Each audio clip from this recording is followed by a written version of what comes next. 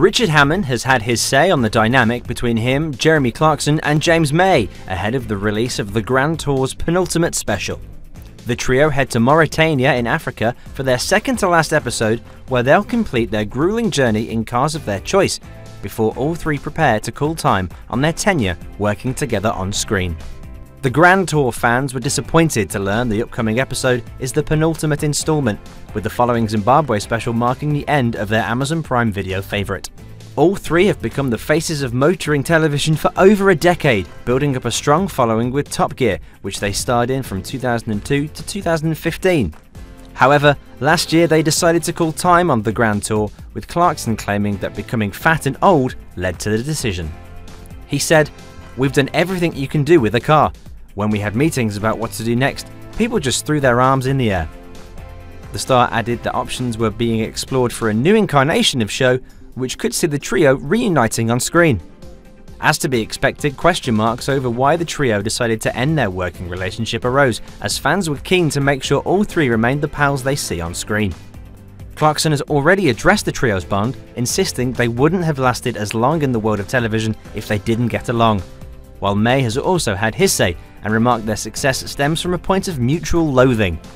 Now Hammond has shared his thoughts on the trio's ties, and that while they may irk one another in their adventures, an underlying friendship remains. Hammond reflected, "I was just 30 when we started, and now I'm 54, so we've been through a huge chunk of each other's lives together." He said, "We know each other very well, and it's not founded on seeing one another in an office every day or in the pub at weekends. It's seeing one another in incredible places, grappling with illness and injury." Elsewhere in his interview with Radio Times, Hammond admitted it will be hard to leave it behind when they watch the final Grand Tour air.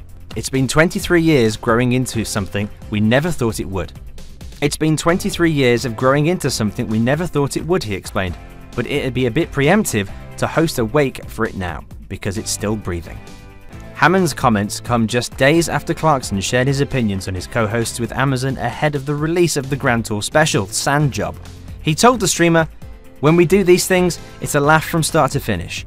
We know what we're doing and we do enjoy one another's company. Otherwise, we wouldn't have been doing it for 25 years. It was tremendous. It was a big laugh.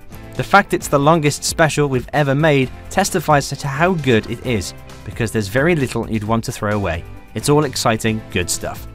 Both Clarkson and Hammond's remarks are slightly different to May's, however, when he was recently asked about the trio's success.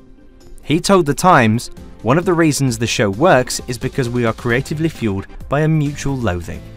May added, "TV is difficult with three people. Other shows have tried to do things with three presenters, and what they never grasp is that you have to choose three people who annoy each other. That's the key to why our dynamic works." Sand Job airs on Friday, February 16th, while the trio's final Grand Tour special is set to air later this year.